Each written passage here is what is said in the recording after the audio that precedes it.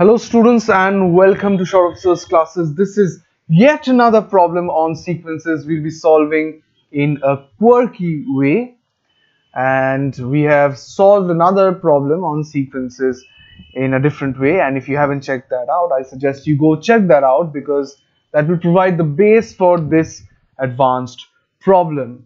Okay, so if you have any doubts, you can call or WhatsApp us on 98367930076. And if you want to check out other cool content, head over to our website at www.sorosirclasses.com. Okay, so let's get ready for this problem. This will be a little tricky, but we'll try to solve it. Okay. Examine the convergence. Examine the convergence of the sequence Fn, where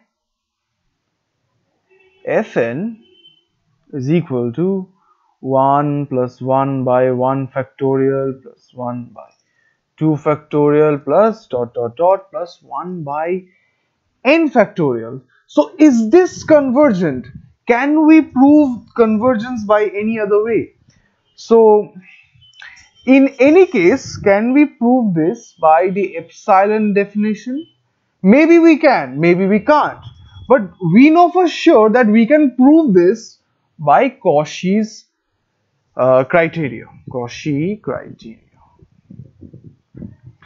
So how do we go about doing this?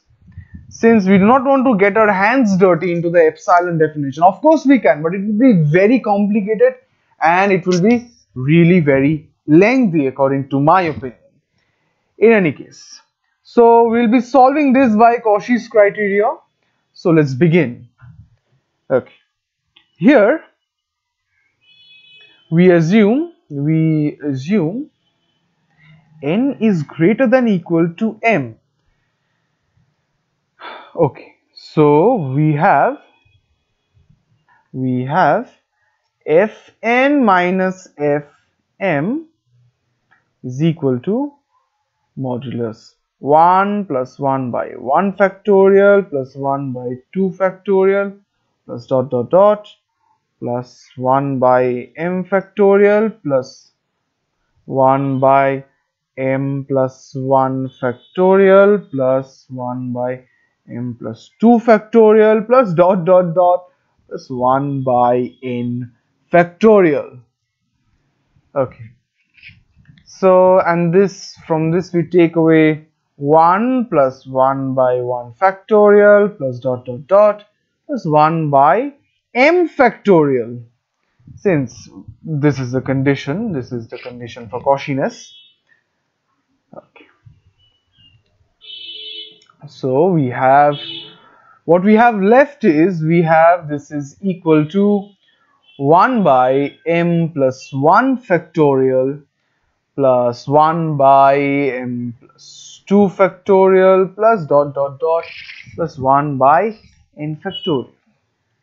And from here we have, this is less than 1 by 2 to the power m plus 1 by 2 to the power m plus 1 plus dot dot dot plus 1 by 2 to the power n, as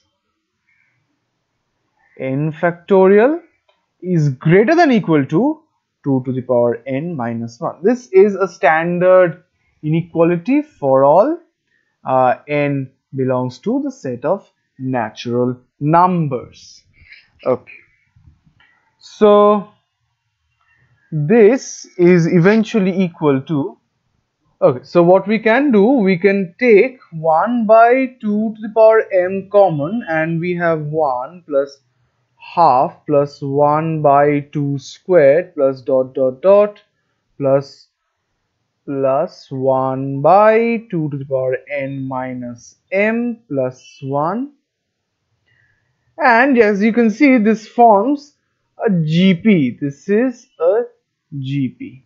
So the sum of the GP, as we can see, is 1 by 2 to the power m into 1 minus half to the power n minus m divided by 1 minus half, and this will give us about, let's see, 1 by 2 to the power m minus 1 minus 1 by 2 to the power n minus 1, and this is less than equal to 1 by 2 to the power m minus 1.